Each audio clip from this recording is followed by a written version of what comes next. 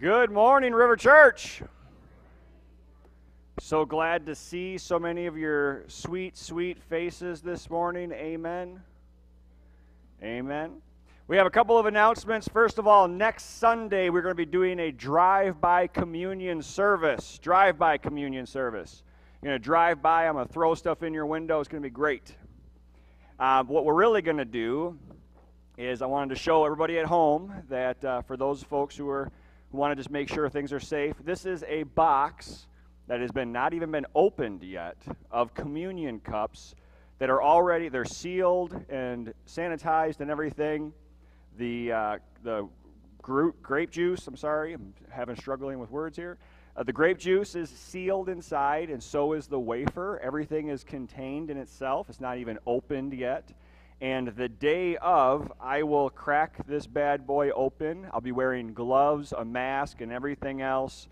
And then if you'd like to come for communion service, what we're going to do is literally I'm going to have people drive by at the front.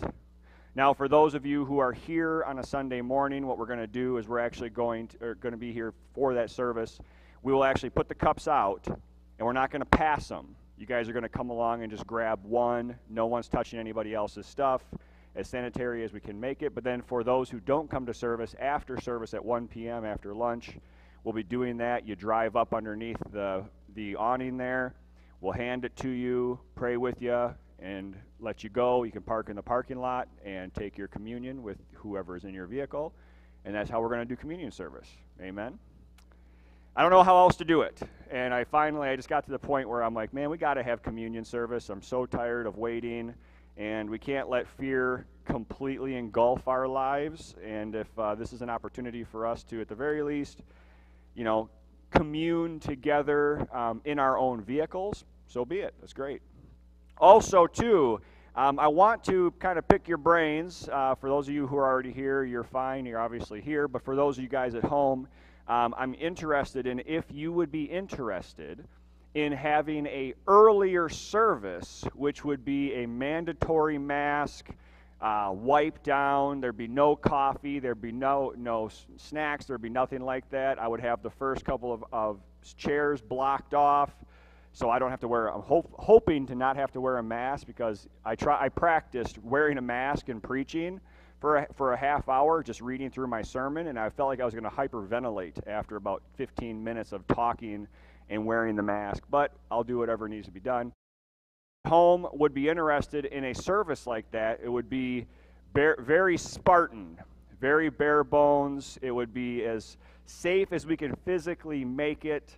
If you are interested in that, I am happy to put that together. It would probably be 8:30, 8 o'clock, 9, I don't know, but it would be very early, but at the least, it would be something that would allow people to come in. Everybody would be a mandatory mask, mandatory everything. Anyway, just let me know. Email us at the church. Let us know if that's something you'd be interested in. And if we get enough folks who are interested, we will absolutely announce a start date for that and see how it goes. Amen.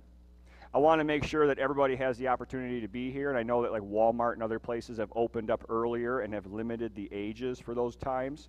I don't want to limit ages. I don't want to segregate our church family based on age, but I am more than happy to have a separate service that would be very, very safe for those who are susceptible. So that's what we're just interested. If you have any questions, feel free to email us. I sent it out with our normal email, but please email if you have any questions. Other than that, let's start the service. Amen? So if you guys open up your Bibles, we're in Ecclesiastes 10. So we're almost done with Ecclesiastes. Oh, that's sad, the sad noise. Oh, thank you. The sad noise. I love the sad noise when I say I'm almost done with something. We're almost done with Ecclesiastes, and we're starting to see the whole picture come together. I just love how just the Holy Spirit brings the whole picture together. We've now learned that God had a plan in mind the whole time. Mason, where's my coffee? Oh, okay.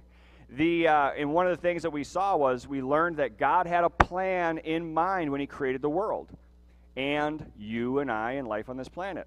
And for lack of a better term, we have called this God's blueprint. Thank you. Oh, that's great. And we have called this God's blueprint, and we see the first moments of creation. We see this blueprint come to life. So if you guys follow me here, we're just going to jump to Genesis 1:3. You don't have to go there in your Bibles. It's up front, or it's down here if you're at home.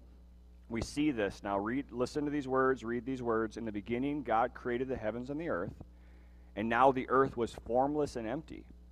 Darkness covered the surface of the watery depths, and the Spirit of God was hovering over the surface of the waters. But then interestingly, it says, then God said, let there be light. And there was light. In this first account of creation, we read that God took nothing, created this world in the universe, brought it into existence. But there's a gap in this text. This is the first verses in Scripture. But oftentimes, as the average person reads the Bible, we overlook that there's a gap here. We don't see what happened before God spoke stuff into existence. But here's the thing. We know without a doubt that God had a plan in mind, because he didn't simply haphazardly create everything. So there obviously was some sort of a blueprint. There had to be, because God is a God of order, not chaos. For this reason, some theologians have pondered what God did before he spoke everything into existence. What he did in his silence is the question. And it's believed that before God spoke, he formulated a plan, for lack of a better term, a blueprint for the world. And because we are made in God's image, we too need to take seriously our silent moments, because God was silent before he spoke everything into existence. So we see this in the text of the ancient bishop of Antioch, Ignatius. We've been studying Ignatius. We're reading through some of his letters. Very excited because this Wednesday we're going through the disciples of the disciples, the letters of the people who were taught by the disciples. And Ignatius was a disciple of the Apostle John. And we have his letters that he wrote all the way to Rome before he was murdered. And I'm very excited because Father Ignatius, who's named after Ignatius of Antioch, who's the Orthodox priest downtown, who's a friend of mine, he is going to come on Wednesday and help co-lead that book study of Ignatius's letter. So I'm excited about that. Wednesday morning at 10 a.m. If you can't be there at 10, feel free to catch it later. But Ignatius talks a lot about the silence of God.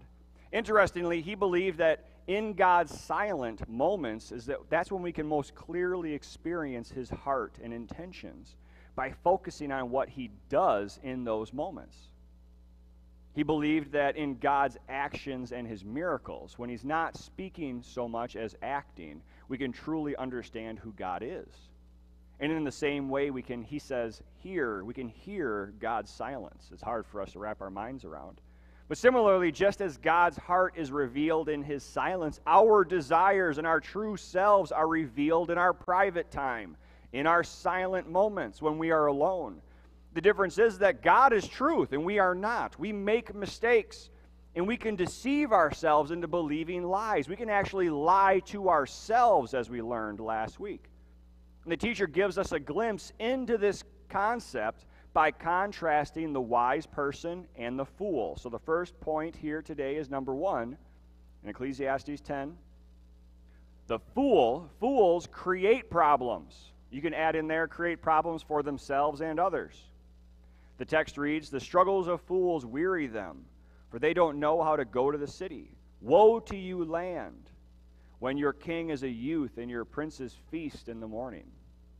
When you believe a lie, you inevitably create your own struggles, and because fools are people who believe lies, this comes naturally to them. They can't help but make mistakes. The teacher says that fools are so confused about how the real world works that they can't even manage to follow the road to their own hometown. The point is that this is kind of like an idiom. It's kind of like we would say he's not even smart enough to come in out of the rain. That's what this is trying to say here. And then it says, woe to the land when your king is a youth and the princes feast in the morning. The point is that they are immature. They don't know when to do the right things. They feast in the morning because feasting is actually for dinner time. It's not for breakfast. And that would have been a thing that they would have had back in the time of the Hebrews.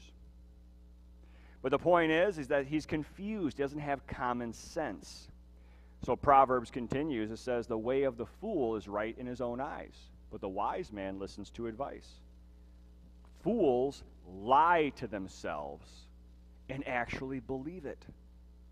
Part of the lesson is as we talk more and more about this, the more we convince ourselves. When we lie to ourselves, the more we tell ourselves lies, we convince ourselves that what we're saying is true. In psychology, they have a word for this. It's called the illusory truth effect. If you're taking notes, feel free to write that down because this is a real measurable thing. The illusory truth effect. In a nutshell, it means that when you repeat a statement to yourself over and over again, or you're exposed to a statement over and over again, it becomes easier to process. It becomes easier to accept this idea, to believe it, and it actually starts to feel more truthful and real the more you're exposed to it, even if it's a lie, like flat earth or something. Whether you know the name or not, we all have experienced this effect. It's especially apparent during the election years. Right now, we're going through the elections. You go online, and then people say the same thing, and they purposefully do that. It's called propaganda. They purposefully drive home 1 point, 1 point, 1 point, 1 point. And even if it's not true, as long as you've heard it enough times, you start to believe it. So we see this with Nazi propaganda. World War II, the posters everywhere, the propaganda machine was so strong. Anywhere you went, the movies, or you walk on the street, or you go to church, anywhere you went, you would see pictures of Jewish people being evil and looking creepy and being scary. And then after a while, though, you start to believe it. You start to convince yourself it's true, because here's the thing. If everybody's talking about it, there has to be some truth to it. And that's how that effect works. This is important if you want to not just protect yourself from lies, because this also is essential to knowing the difference between a fool and a wise person. Wise people, the major difference is that wise people know they are unaware of the facts. Wise people know there's more to the story. Wise people know that they are limited in their understanding. In other words, wise people know they don't know. That's the core of wisdom. It's the core of humility. It's a knowledge and application of actually your limits, knowing what your limits are. Interestingly, a theologian by the name of Dr. Harding, he says this: such a humble spirit, this humble spirit that comes with wisdom, he says, it shows itself in several ways. First of all, recognition of one's sinfulness. That is because sin means we make mistakes. So you have to recognize the fact that you make mistakes. But then we are obedient to God and submissive to God. Why? Because we know we make mistakes.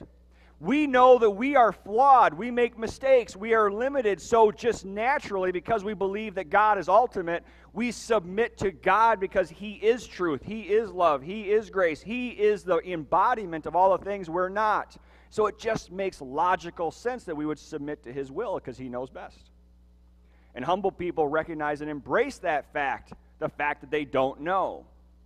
They also know that others are also limited and don't know. And for this reason, wise people are not easily swayed by the illusory truth effect, because they know that just because somebody says something over and over again doesn't make it so. Humility is also the added bonus of knowing that we have to sometimes work hard to discover the truth. Working with the police department and doing what I do with the chaplain program, it's very obvious that as they're breaking down a case and they're looking at the evidence, the truth is not as easy as you might think. Because we are sinners, we make mistakes, therefore we could be, and here's the reality of it, we very well likely are wrong. And this is what a wise person understands. So for this reason, wise people are cautious to accept statements without evidence. They are quick to listen rather than speak. They admit when they're wrong and when they make mistakes. That's what a wise person does. If you are wise, you admit when you're wrong. They also know that they were created with limits. And this is interesting because it teaches us that our potential, our possibilities, everything that we can do in life, and all of our limits are contained in the same life that we're living. That's the paradox of life. It's a weird thing. It's a matter of perspective, though. The fact is that we have so many possibilities that for some folks it is crippling. I met with a young man from the university last year, and he didn't know what he wanted to do with his life. And he was crying because he had so many possibilities. He's like 20. He has the whole entire world ahead of him. He was good at all kinds of stuff. Great grades. He was just at that point where I don't know what I should major in. And it was crippling him. He was struggling to just be content with life. He was crippled from his potential because he had so many options. Do I go to trade school? Do I go to college? What career is right for me? But then there's also, on the opposite side of the spectrum, there's also our limits. We have so many limits as well. I can't fly. I don't have wings. I can't see the future. I'm stuck in the now. But in our life is contained all of our potential and our limits at the exact same time. It's confusing. It's within these limits and possibilities that we see the wise person and the fool part ways. The fool denies the truth and creates problems for himself and others because they deny the truth. The fool does not recognize their limits. Therefore, they cannot see the truth in front of them. The fool causes himself problems because he can't see his limits or his potential for what they really are. But wise people are different. Number 2. Wise people create opportunities. Whoever's phone is doing that, can you silence your phone? Wise people create opportunities. Blessed are you, land, when your king is a son of nobles and your princes feast at the proper time, for strength and not for drunkenness. Wise people do things at the right time. They don't eat and drink to get drunk. They eat and drink to strengthen their bodies. Wise people are a blessing to themselves and others. This is most apparent when a leader is wise. When given authority, a wise person is able to transfer their wisdom to those they serve. They are able to bless others. The wise person does things at the right time, the kairos time. They search out the truth. They practice self-control in the pursuit of the greater good. And just as God, now this is where us being made in the image of God, understanding God and understanding who you are in God is so important.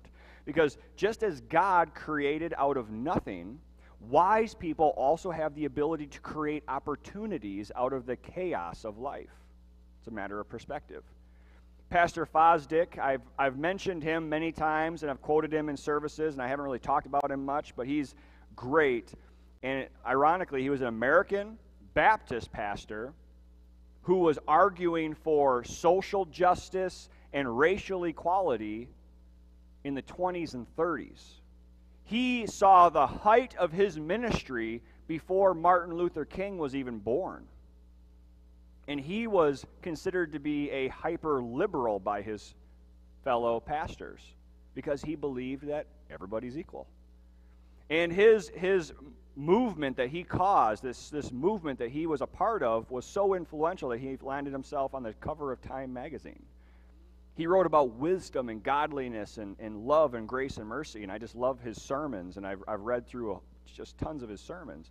But he was talking about wisdom at one point, and he says this. He says, happiness, he's talking about wisdom and then how wisdom brings happiness. He says, happiness is not something that you find, it's something that you create. Not looking for ready-made happiness, but looking for opportunity. He also made the connection between being made in the image of God and us being able to create this kind of life. And he says, because we're made in the image of God, you never find life, you create it. And how do you create opportunities? And I love this. This is exactly what we're talking about. He says, what existence hands us in raw material, what we have at our disposal, your bodies, your life, your circumstances, your job, whatever you have at your disposal, the raw material of life, is you have to make something spiritual out of that. And we as Christians know that God created this world for good, and that there is good in this world. It may be hidden below a whole big, deep pile of sin, but it's there. God said it's good. We just need to search it out. But the wise do not just pursue God's goodness, they also invest in God's goodness, in God's grace, in God's blessings, in God's gifts. So it leads to point number 3. Wise people invest in their blessings and their gifts. If you are you have the gift of administration or the gift of teaching or whatever gift you have, you should be encouraging that gift, trying to reinforce that gift, hone that gift. You have the gift of music, you should be practicing musical instruments. You should be trying to sing. You should be trying to practice. You should be writing music. You need to be investing in those gifts. But it doesn't end with just your spiritual gifts. It's also your blessings. So we see here in Ecclesiastes 10, because of laziness, the roof caves in. Because of the negligent hands, the house leaks. Again, this is a contrast between a wise person and the fool. The fool does not invest in their blessings, like their home. This is essential to wisdom because we live in a fallen world, and we are subject to the laws of entropy, for example. We see evil people prosper in this life, but here's the thing. This is important for us to understand. Evil cannot sustain itself. Evil always rides on the back of goodness. Think about that. The average atheist will come out and say, God doesn't exist. Religion is nonsense. Ironically, they say that with the breath that God gave them. Without God's goodness and blessing, evil couldn't exist. Evil is a parasite that feeds on what God already created. The wise do the opposite. They know their limits and the limits of this world around them. For this reason, they invest in their blessings. So I noticed this this is years ago. My wife and I had gone to our second or third marriage conference. And it was after a few conversations I realized very quickly that the people who needed to be at the marriage conference weren't at the marriage conference. I was at church and our pastor's like, hey, there's a marriage conference coming into town. It's great. We're all, we're going to get a group of people to go. Yay, it's a hotel. We'll stay overnight. It's going to be great. And my wife and I are sitting there, and I'm looking around going, where are John and Mary? Their marriage is falling apart. They need this more than anybody. But what I came to realize was that as I looked around, the people in our church who had great marriages were at the marriage conference, and the reason why they had great marriages is because they were investing in their marriage. The reason why people who have good marriages is because they invest in them. They invest in the blessings that God has given them. This is why the lazy person's roof caves in and why their house leaks. They do not invest in their blessings. On the contrary, the wise person appreciates their blessings. Wise people savor the moments they have. They value the gifts God has given them. And because of this attitude of gratitude, they look for opportunities to maintain and improve their blessings. We see this later in chapter 11. We'll get to it shortly in our series. But we see this all over Proverbs. Go to the ant, you slacker. Observe its ways, become wise. Without leader or administrator or ruler, it prepares provisions in the summer. It gathers food during the harvest. How long will you stay in your bed? How long are you going to stay in your bed? You lazy fool, you slacker. The point is that even the ant, without the benefit of wisdom, gathers its blessings and prepares for the coming winter. Even the ant acts as though it has wisdom. Proverbs 27, it says, be diligent to know the state of your flocks and attend to your herd. Why do you need to know the state of your flocks? Because the state of your flocks is directly correlated with the health of your family. If you want to feed your family, you need to invest in your flock. What is your flock? It's a blessing from God. You need to know the state of your flocks and invest in them because they are a blessing and they bless you. Prepare your work outside and make it ready for yourself in the field. Afterwards, build your house. You need to take the blessings you have, invest in those blessings. Then once those blessings flourish, then you build your house and get another blessing. Praise God. Interesting.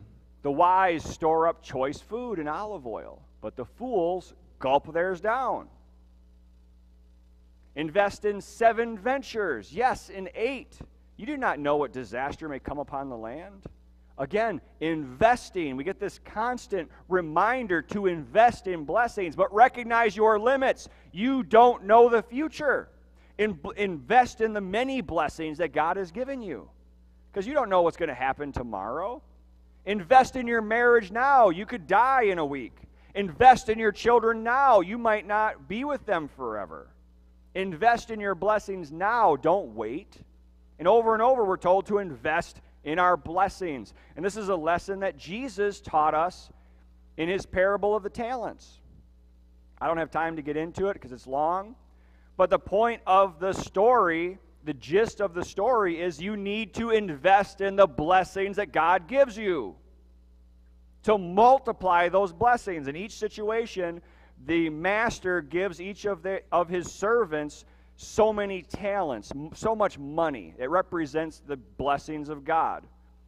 And then the master leaves for a time, and then he tells them to multiply the blessings that he has given them. It's a parable for life.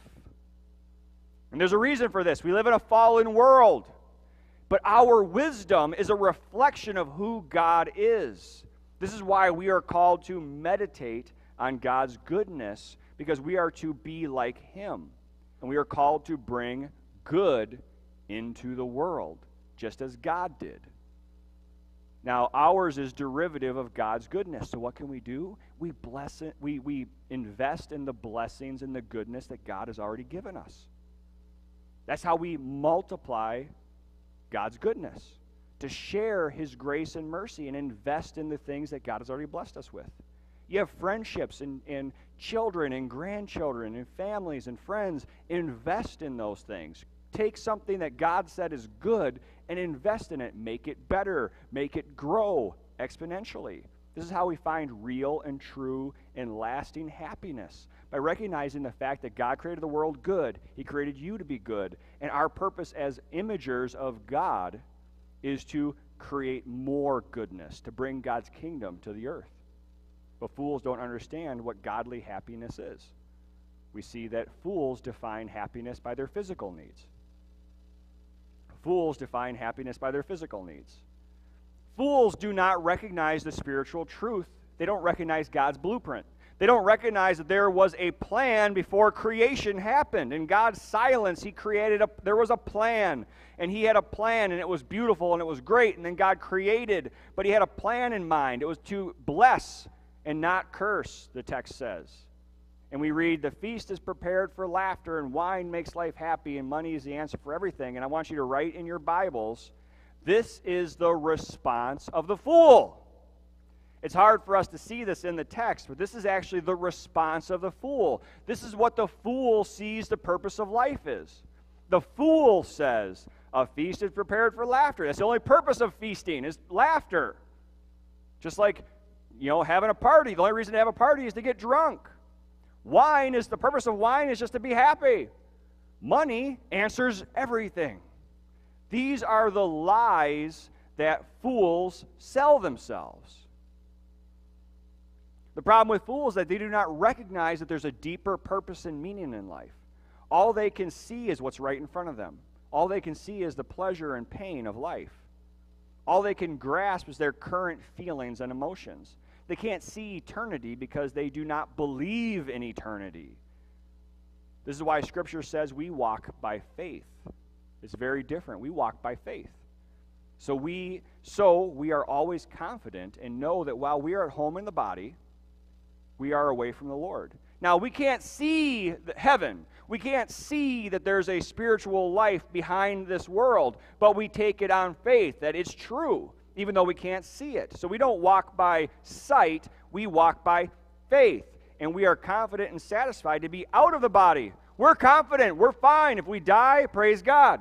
If we're alive, praise God. We don't live by fear.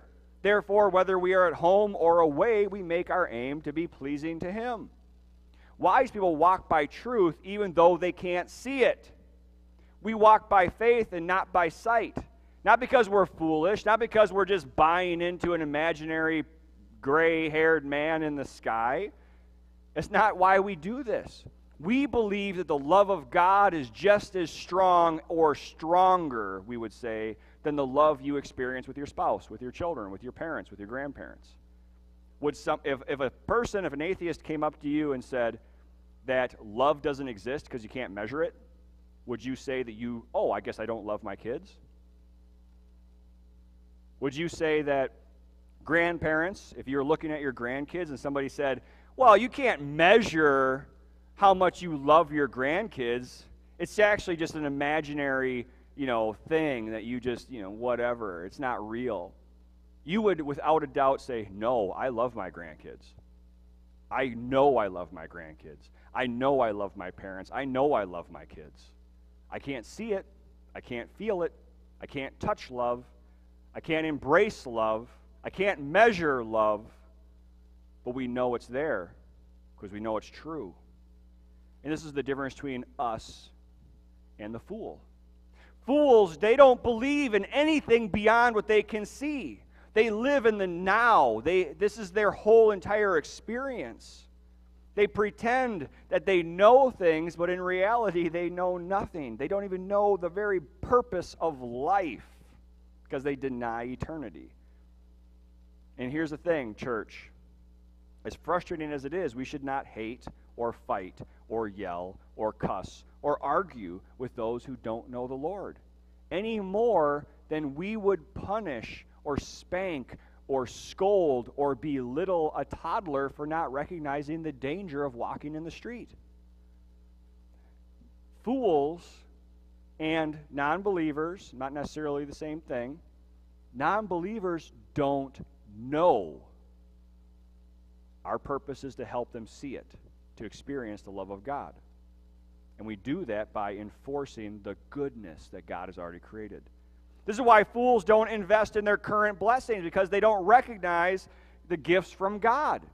They want something new, the text says. They want something new and exciting because they don't know what it feels like to have something that lasts forever. They don't invest in their marriages because cheating is more exciting. It's new. They don't invest in their current house because who cares? And then they lose their roof when a storm comes. They satisfy their urges here and now because they can't see the blessings and the curses that come in the long run. They don't invest in the goodness because they don't recognize the goodness when they're blessed with it. And so now we've come full circle to point number 5. Interestingly, I taught hunter safety yesterday. I'm a volunteer, so I'm a trainer for hunter safety. And I teach ethics and survival training. And I came across, this is in my PowerPoint slideshow for hunter safety, and I was like, this is perfect. This guy is Aldo Leopold. He was born in Burlington, Iowa, and then he was a professor at UW-Madison, where my alma mater. And he said this: ethical behavior is doing the right thing when no one else is watching, even when doing the wrong thing is legal. Which leads to point number 5. Wisdom and foolishness are revealed in our private moments. Your real character, who you really are, is revealed when you are alone. That's just how it is. You are the most real when you are by yourself. The text tells us, do not curse the king, even in your thoughts. Listen to that. The wise person doesn't even curse the king or authority in their thoughts. But then it says, do not curse a rich person in your bedroom. For the bird of the sky may carry the message, and a winged creature may report the matter. He's using this very symbolic and lofty language, but he's trying to help you understand that in your own mind and in the privacy of your bedroom, in your most intimate places where you think you are safe, foolishness can infect your life. The teacher talks about kings and princes and leaders, but at the end of the day, the majority of us will never be that. Majority of us will never be president or a senator or governor or whatever. But all that means is that those of us who live this life right now, we have to be content with what we do have and where we are. And who you are is revealed when you're alone. He shows this symbolically through this idea of the most safe place that most of us can imagine, our bedroom. In our bedrooms, we undress. In our bedrooms, we are literally naked. Think about this. In our bedrooms is where you make love to your spouse. You have those most intimate conversations that you ever have in your bedroom. Yet our bedrooms are not exempt from foolishness and wisdom. We need to submit our whole lives, including our intimate moments, to God's grace and will. Even our time with our spouse in our bedroom when you're alone, you need to submit that time to God as well, because who you truly are is revealed really in those moments when you think no one is watching. Here's one of the questions. When I do marital counseling, one of the questions I ask, if a couple is struggling and they come to me for marital counseling, the first thing I ask them is, are you praying alone with your spouse? 9 times out of 10, I can tell you right now that a couple who is struggling in their marriage, they are not praying with their spouse. And this is something that I just assume should be happening. We are Christians. We should be praying by ourselves, let alone with the person we're supposed to be one flesh with our spouse. And how many of us, we don't even take the time to pray with our spouse? I was talking to one gentleman, a different state, so he doesn't know. But one gentleman was having issues with his spouse, and I asked him this question, well, how often do you pray with your wife? Well, I never pray with my wife. What do you mean you don't pray with your wife? How are you supposed to lead your family if you don't pray with your wife? Well, I just don't pray with her. I pray on my own. That's selfishness. It's absurd. It is completely and utterly ridiculous for a man, especially, to not at least initiate a prayer with his wife. We need to be praying with our spouse, praying with our children in real time for real issues, not just okay, let's go to bed and pray. Why? Because we need to know that we need to submit our marriages and our lives and our private moments to God's grace, love, and His correction. I think that more often than not, the reason why we don't pray with our spouses is because we don't want to admit that we're wrong. We don't want to admit that we might have made a mistake. We don't want God's Holy Spirit to convict our hearts, to force us to recognize our shortcomings, because it hurts. This is why Paul says this. He says, don't work only while being watched in order to please people, but as slaves of Christ, do God's will from your heart. Paul's point is, don't do stuff just because somebody might see you doing it. God is watching all the time. In your heart, in your thoughts, in the silence of your life, he's talking about that silent moment. He wants that to manifest itself in real time, and God is watching. God knows. Don't do things so people can see it, because God can see it all the time. His point was that. The Holy Spirit knows. The Holy Spirit can see you in your private moments. And here's the thing. This is the scary part. This is not just the difference between a wise person and a foolish person. This is the difference between a follower of Jesus Christ and a person who has lied to themselves and convinced themselves they know the Lord. If your silence, if your personal life when you are alone has not changed with your decision to follow Jesus, you are not saved. And if you think that's harsh words, blame Jesus. Jesus says exactly that.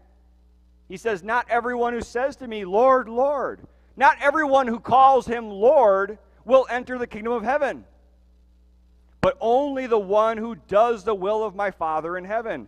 On that day, many will say to me, Lord, Lord, didn't we do this in your name and do that in your name? How many Christians are going to die and be in front of their Savior and say, I went to church every Sunday. I gave money. I did this. I did that. I blessed my neighbor. I did this. I did all these different things. I did miracles. And Jesus says, I will announce to them, I will tell them to their face, I never knew you. Depart from me, you lawbreaker. Your silent moments when you are alone are essential to your faith because they reveal your true heart. We're not here to fight or argue. We are here to serve our Lord and Savior with our whole lives, to reveal more and more every day of who we are, to expose our money and our career and our marriage and our children, to give everything over to the grace of God and submit it to Him and live the life that He has called us to live in every avenue of our lives. In your most intimate moments is where it starts. In your silent moments is where it starts, in your heart. And Jesus says, this is the measure of wisdom itself. Jesus continues and says, therefore, this is how you can deal with it. He says, therefore, everyone who hears these words of mine and acts on them, doesn't just hear them, but acts on them, will be like a sensible person, a wise person who built their house on the rock. The person who builds their house on the rock, the rain fell, the rivers rose, the winds blew and pounded the house, but it didn't collapse because its foundation was on the rock. But everyone who hears these words of mine, this warning, if you hear this warning of mine and you don't act, they are like the foolish man who built his house on sand. Rain fell, rivers rose, winds blew, pounded the house, and it collapsed. And its collapse was great. Don't think that your quiet moments and your silence and when you're alone is, as long as it doesn't hurt anybody else. We've heard that, right? Well, I'm not hurting anybody. Well, you look at porn. I'm not hurting anybody.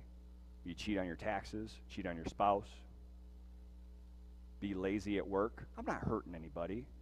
The thing is that then you're a cheater. You're an adulterer. You're not acting the life of a person who's saved.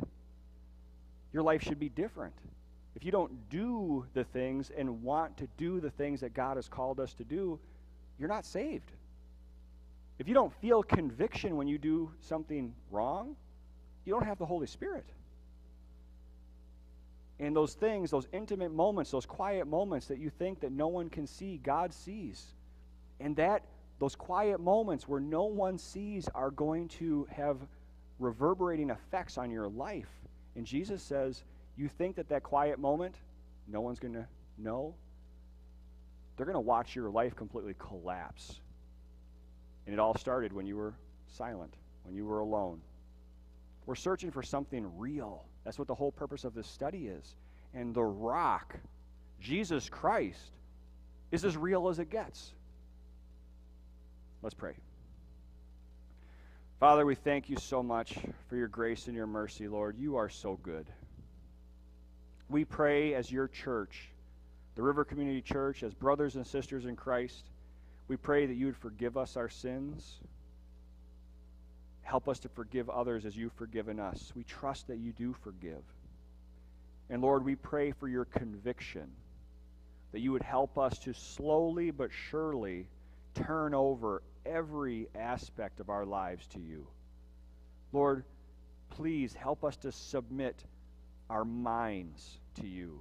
Help us submit our thoughts to you. Help us submit our marriages and our children and our grandchildren and our bank accounts and our jobs and our bodies and our hearts.